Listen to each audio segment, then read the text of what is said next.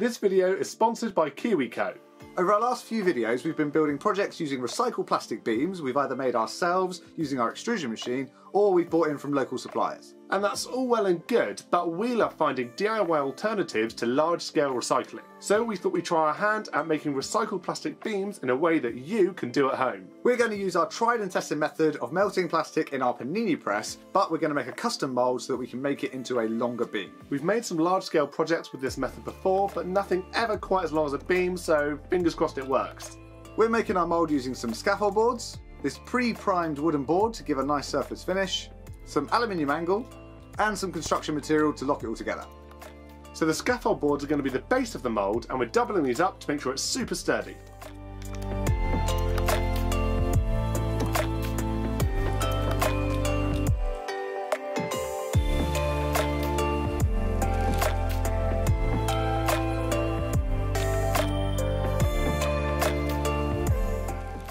Using aluminium angle means not only is it super tough, but it also means that those inside faces won't have any screw holes for the plastic to fill.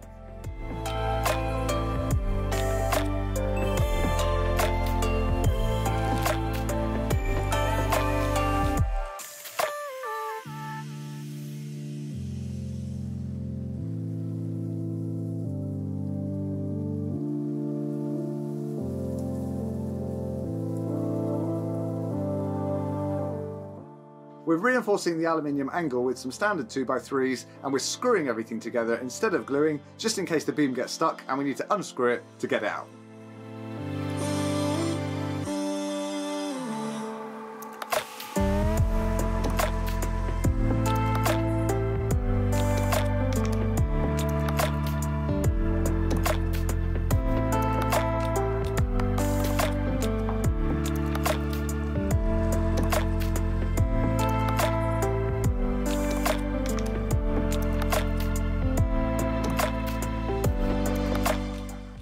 For the pressing part of the mould, we're using some more of this pre-primed wood, and then we're gluing and doweling it to a thicker piece of wood to reinforce it.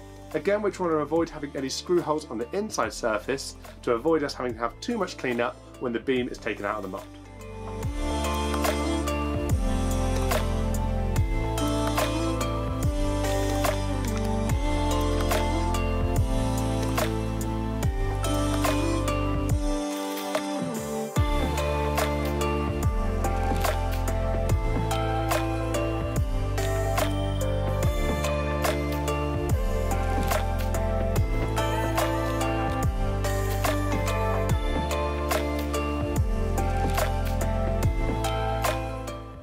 After trimming the dowels flush and giving the top piece a quick sand, we cut it to length and then it's on to adding a couple of really shallow angles to each side just so we can get it in and out of the mould nice and easily.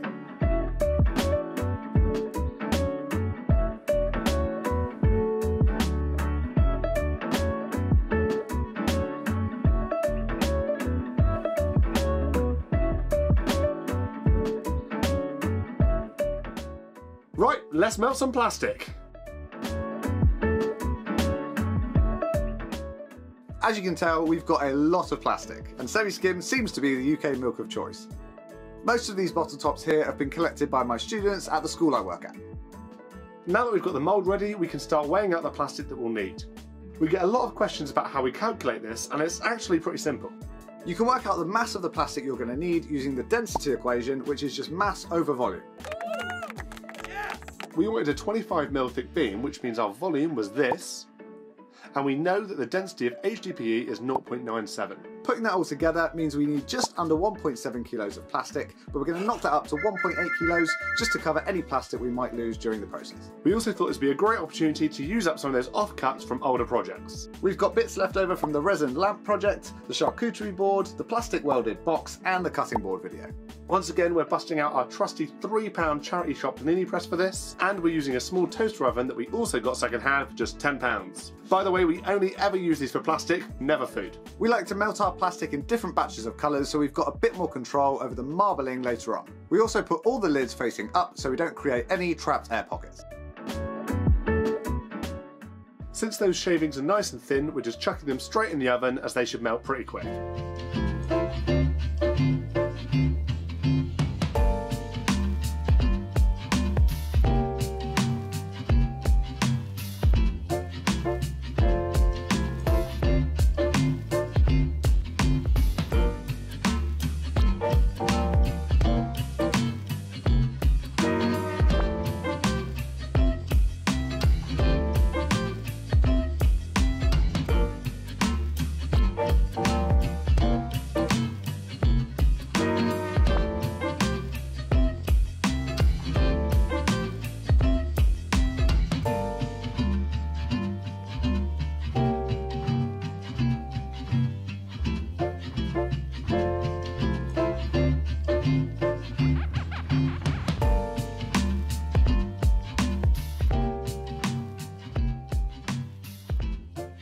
Once we had a big mass of hot green plastic, we thought we'd add it to the oven tray so that we could empty up the press and carry on melting some more.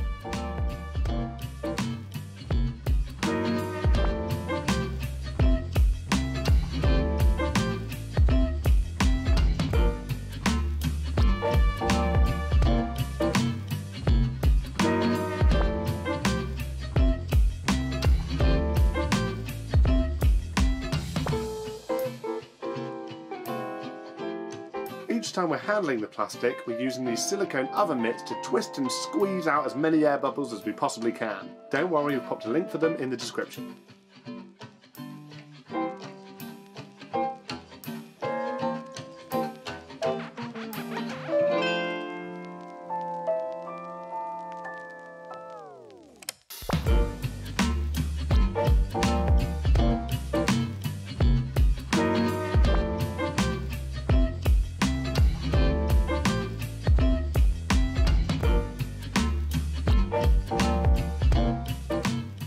Our favourite thing about using these translucent lids is that when you melt them, they turn completely clear.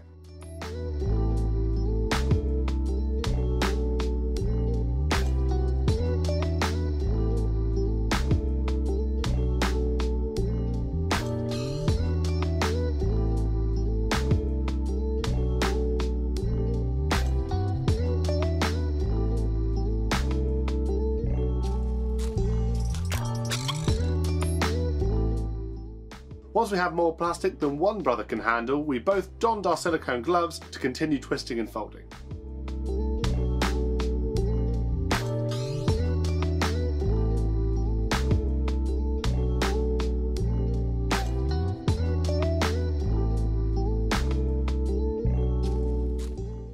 Once all the plastic was melted, we prepped the mould by adding a really light coat of wax just to the inside faces to prevent the plastic from sticking.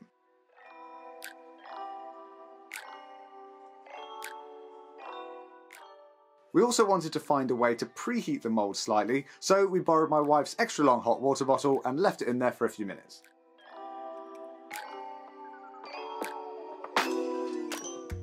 On to the scary part. So we had to be super speedy here because HDPE cools super quickly. We took it out of the oven and gave it a few folds and twists to get it to the rough length of the mould before throwing it in.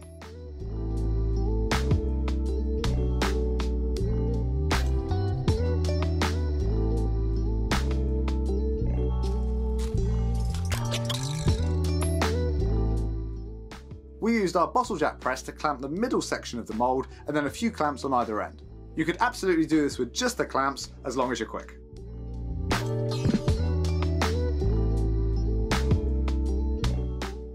We did get a little bit of bowing on the sides, so we came back and added some extra clamps there as well. Right, since we've got to give that beam a little bit of time to cool, we thought this would be the perfect opportunity to tell you all about today's video sponsor. We are super excited to be working with KiwiCo. As a design and technology teacher myself, I'm a huge advocate for getting more kids interested and excited about science, technology, engineering, art and maths. KiwiCo offer 8 different subscription lines, each catering to different age groups. Each box comes with everything that you need for that project inside, kid-friendly instructions and a magazine with more content on that month's theme. Teaching kids to become effective problem solvers today means that they're going to have the tools to change the world tomorrow. And that means more minds to tackle the plastic waste crisis. KiwiCo sent us a Tinker Crate as we told them how obsessed Luca is with claws. And this kit came with everything that we needed to build one using hydraulics. My kids both love building this, even if I did get soaking wet about halfway through. KiwiCo is a great option for holiday gifts, so scratch the throwaway plastic toys and instead give the gift of learning and curiosity. KiwiCo now ships to over 40 countries, and by watching this video, you can take advantage of 50% off your first month of any crate by going to kiwico.com/brothersmake. We'll also pop a link in the description. Right, big thank you to KiwiCo for sponsoring this video. Let's go see if that beam has cooled down.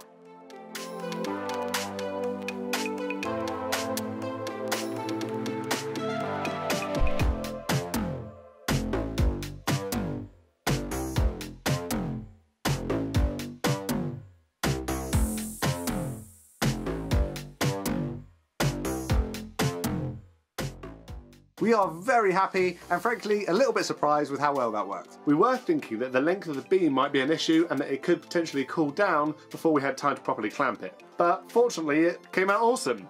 This is quite literally our first attempt with this brand new mould and we are very pleased it worked first time. It never happens to us. Now you could trim off the excess and leave it there, but seeing as this whole thing is a bit of a proof of concept, we wanted to see how perfect and square we can get it. Now obviously any cutting, sanding or shaping you do to plastic is going to create some sort of plastic waste. As you've already seen, we're pretty meticulous about saving everything we can. But if that's not an option for you, then we suggest leave it as is, because the best way to reduce plastic waste is not to create it in the first place.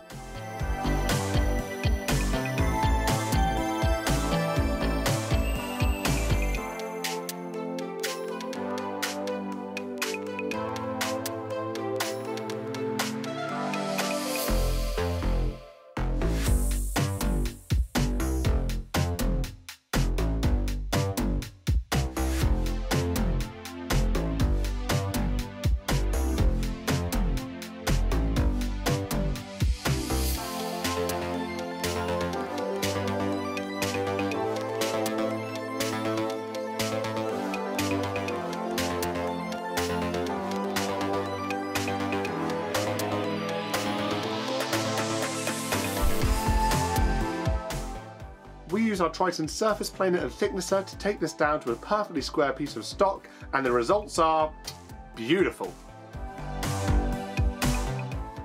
So whether you choose to use it straight out of the mould or you plane it down, this is absolutely a method that works to make DIY plastic beams at home. This beam is 1 metre long, but seeing as it worked so well, we're quite tempted to just make another mould and see how big we can go. The main drawback to this whole process is time. It took the two of us around 3 hours to melt 1.8 kilos of plastic down and turn it into the beam. We're thinking with a few more panini presses you could definitely do this quicker, but it would be great to hear if you have any ideas for making this more feasible. Before we go, we want to say a big thank you to our wonderful patrons for supporting what we're doing. We're actually looking to move our workshop soon, and it's the financial support from these guys that's going to be paying our rent. So if you want to join the absolute legends in the Brotherhood, head on over to patreon.com/brothersmake, and we'll also pop a link down in the description for you. But as always, there's absolutely no pressure. You just watching this video is completely amazing. Thanks for watching, guys. What? In a rush. You gotta go somewhere. Thanks for watching, guys. See you on the next one. Oh, that was so close. He shouldered me. No, you're wet as well. Brilliant.